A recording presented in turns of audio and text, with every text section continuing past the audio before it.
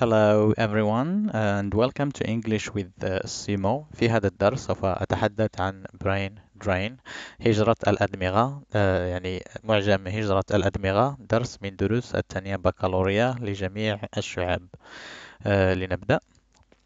إذا ما هي brain drain يعني ما هي هجرة الأدمغة؟ هجرة الأدمغة هي مثلا لدينا student he goes from Africa to Europe. Doctor he goes from Africa to Europe.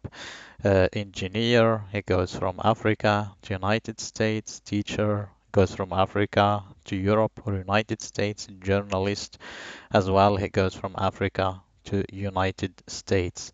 الآن إذا لاحظت جميع هذه المهن لدينا student يعني تلميذ engineer مهندس journalist صحفي teacher أستاذ دكتور يعني دكتور أو طبيب يذهبون من الدول المتخلفة underdeveloped countries أو المتقدمة developing countries يذهبون إلى developed countries إلى الدول المتقدمة.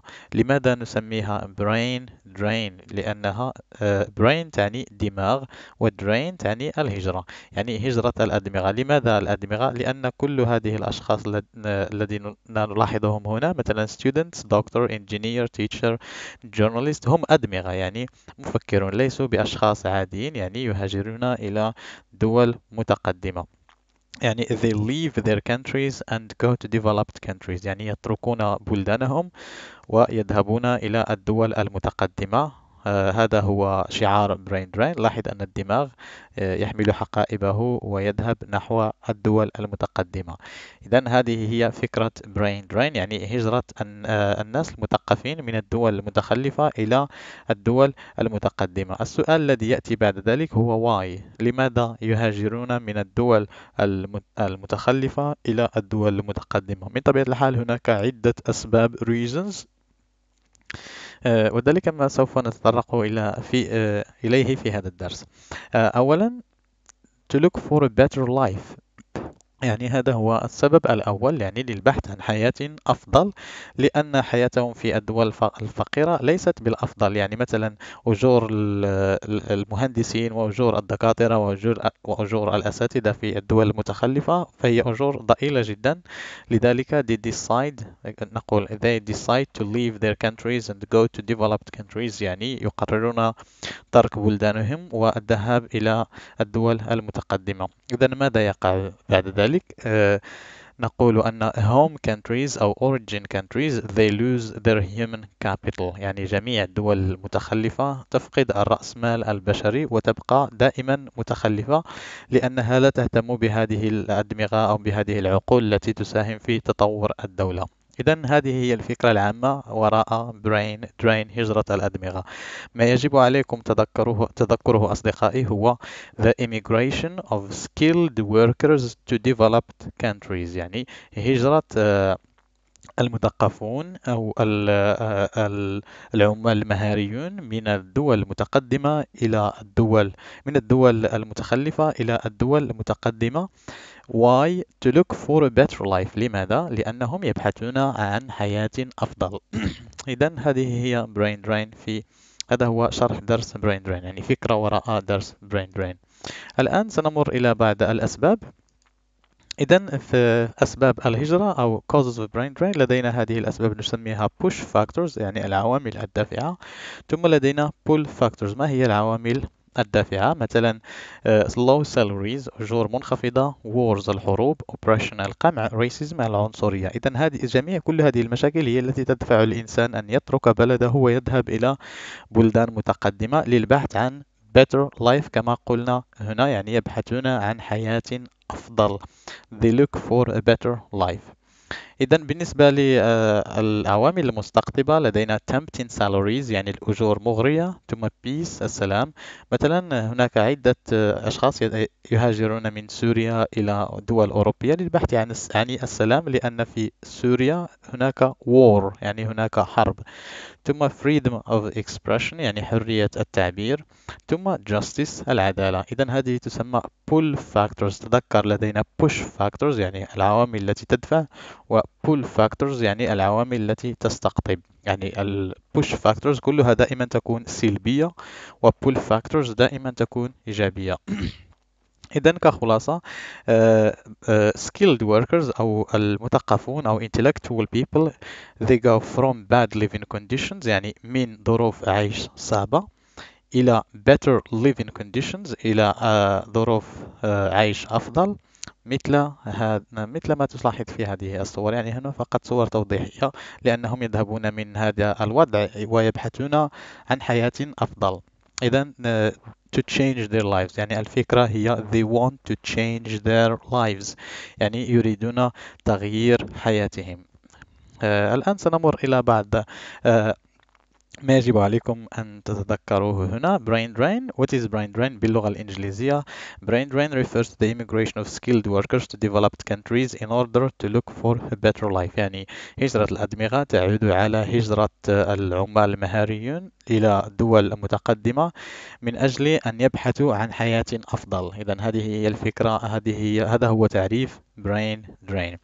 الآن why do skilled workers decide to leave their homeland؟ يعني لماذا يقررون ترك بلدانهم؟ لدينا دائما تذكر push factors العوامل الدافعة و pull factors العوامل المستقطبة. سوف أقرأ لكم هذه العوامل وأشرح باللغة العربية في نفس الوقت. مثلا low salaries الأجور المنخفضة، bad living conditions يعني ظروف عيش صعبة، lack of facilities يعني غياب التسهيلات مثلا المدارس والمستشفيات إلى غير ذلك والبنية التحتية مثلا، ذلك ما يسمى facilities.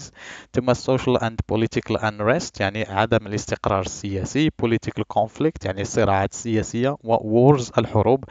ثم lack of job opportunities يعني غياب فرص العمل. decline in quality of educational system يعني عدم جودة أو ليست هناك جودة في النظام التعليمي. discrimination in terms of social class and or race يعني التمييز العنصري فيما يتعلق بالطبقات الاجتماعية أو العرق مثلا. في بعض الدول يفضلون مثلا الناس الأغنياء على الناس الفقراء، أو يعطون الأسبقية للناس الأغنياء على حساب الناس الفقراء إلى غير ذلك، ذلك ما يسمى discrimination أو التمييز. ثم bad working conditions يعني ظروف عمل سيئة.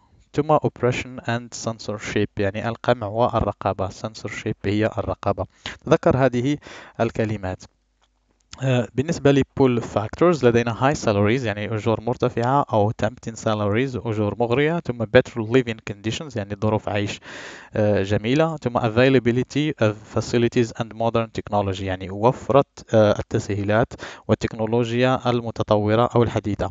تذكر أنه عندما تتحدث عن brain drain تذكر هذه الكلمات. لدينا availability of يعني وفرة، ثم lack of يعني غياب. يعني مثلا إن كنت تريد أن تكتب فقرة حول brain drain سوف تحتاج لاستعمال هذه الكلمات. lack of تعني غياب، و availability of تعني وفرة أو حضور أو وجود. ثم لدينا peace security and safety السلام الأمن والأمان إلى غير ذلك. ثم availability of job لاحظ مرة أخرى استعملنا كلمة availability of يعني وفرة أو توفر العمل jobs. good education يعني تعليم جميل أو رائع أو مزيان بالدارجة المغربية. equity and justice يعني الإنصاف والعدالة. better working conditions يعني ظروف عمل أفضل. ثم intellectual freedom and freedom of expression يعني الحرية الفكرية وحرية الرأي هي freedom of expression. إذا هذه هي العوامل الدافعة والعوامل المستقطبة push factors و pull factors. الآن بالنسبة للتمارين أصدقائي، دائما عندما نتحدث عن معجم شيء ما أو معجم مجزوءة ما تذكروا collocations التي تعني الكلمات المركبة، وهي دائما على هذا الشكل. يقومون بإعطائك مجموعة من الكلمات ويطلبون منك أن تربط بينها وبين هذه الكلمات لكي تكون ما يسمى ب collocations أو الكلمات المركبة. مثلا نقول feel homesick، brain drain، high salaries، low salaries أو low income، tempting salaries، skilled workers، attract attention، developed countries و attract attention. ماذا يعني ذلك باللغة العربية؟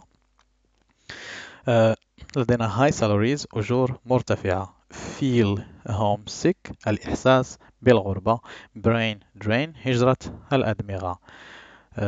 ثم tempting salaries أجور مغرية، ثم low income أجور منخفضة، ثم developed countries دول متقدمة، ثم attract attention يجذب الانتباه، ثم skilled workers عمال مهاريون. هذا فيما يخص collocations أو الكلمات المركبة.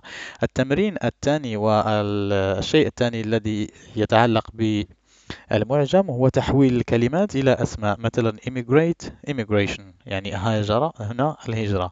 economic اقتصادي economy الاقتصاد. develop تطور development التطور.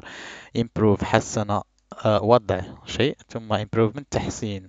work العمل، و work لا تتغير العمل. ثم know عرف knowledge المعرفة. free حر، و freedom الحرية. wealthy ثري يعني غني جدا، و wealth الثراء أو الغناء. ثم pay الأجر، كذلك الأجر هنا لا تتغير. ثم encourage حفز encouragement التحفيز. ثم able ability هي القدرة. هنا لدينا immigration الهجرة، أعيد. economy الاقتصاد. development التطور. improvement تحسين. work العمل. knowledge المعرفة. freedom الحرية. wealth الثراء. ثم pay الأجرة الأجر. ثم encouragement التحفيز، و ability القدرة. إذا هذه كلمات عادية عبارة عن adjectives و verbs، وهنا أسماء. لماذا هذه التمارين مهمة؟ لأنه في الامتحان تأتي التمارين على هذا الشكل. مثلا put the verbs between brackets in the correct form، يعني يطلبون منك أن تضع الكلمة التي توجد بين قوسين في الصرف الصحيح. مثلا rural urban، هنا immigrate، إذا لاحظت هنا immigrate يعني يطلبون منك أن تحولها إلى اسم.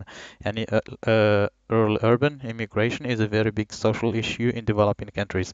يعني الهجرة القروية هو مشكل كبير في الدول النامية. developing countries الدول النامية. ثم the هنا economy سنحولها إلى adjective. the economic sector in Morocco needs major، وهنا improve ستتحول إلى improvement. يعني القطاع الاقتصادي في المغرب يحتاج إلى الكثير من التحسين. improvement هنا هو التحسين أو التطور أو تحسين وضع شيء ما، يعني جعله أفضل هو improvement. ثم many intellectuals يعني الكثير من المثقفين immigrate to Western countries to enjoy free of expression. free يعني حر، نحولها إلى اسم وتعطينا freedom. يعني الكثير من المثقفين يهاجرون إلى الدول الغربية للاستمتاع بحرية التعبير. هذه هي ترجمة هذه الجملة للغة العربية. إذا فكتمرين أخير هنا نفس التمرين، فهذا التمرين مأخوذ من امتحانات وطنية سابقة في المغرب. نفس الفكرة، فهم يعطوك كلمات بين قوسين ويطلبون منك أن تحولها إلى الصرف الصحيح، يعني من الاسم إلى النعت، يعني from noun to adjective، أو العكس from adjective to noun يعني من النعت إلى الاسم. نبدأ بالمثال الأول. private companies can contribute to develop تتحول إلى development of our economy. An immigrant from France declared that he suffered a lot from racism and discrimination. Immigrant هي مهاجر. ثم some Gulf businessmen are very wealthy because their countries export petrol.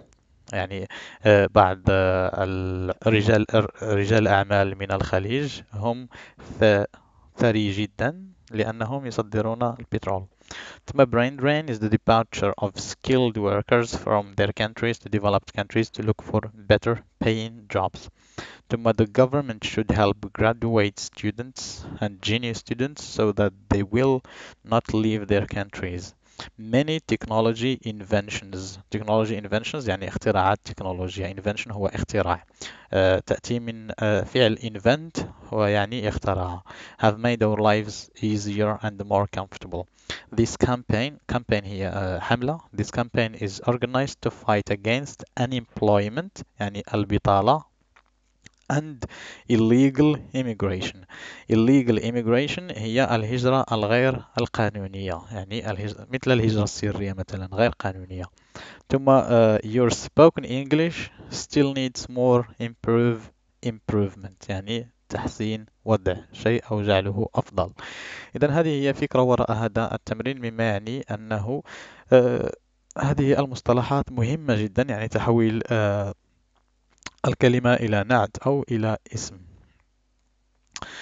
آه، إذا هذا كل شيء أصدقائي، أشكركم على المتابعة، ولا تنسوا الاشتراك في القناة. يمكنكم كذلك زيارة موقعي على الإنترنت www.englishwithsimo.com لكي تأخذوا مثلا مثل هذا التمرين، لأنه في الموقع هناك نفس التمارين وتمارين أخرى يمكن لكم الإجابة عليها بنفسكم انطلاقا من الموقع، والتصحيح بنفسكم. يعني يمكنك أن مثل اجتياز الامتحان في موقعي على الإنترنت. يعني لا تنسوا زيارة الموقع www.englishwithsimo.com. كما يمكنكم كذلك الاتصال بي شخصيا عبر حسابي في الواتساب انطلاقا من هذا الرقم الذي يظهر على الشاشة. غير ذلك أشكركم على المتابعة و take good care and have a great day.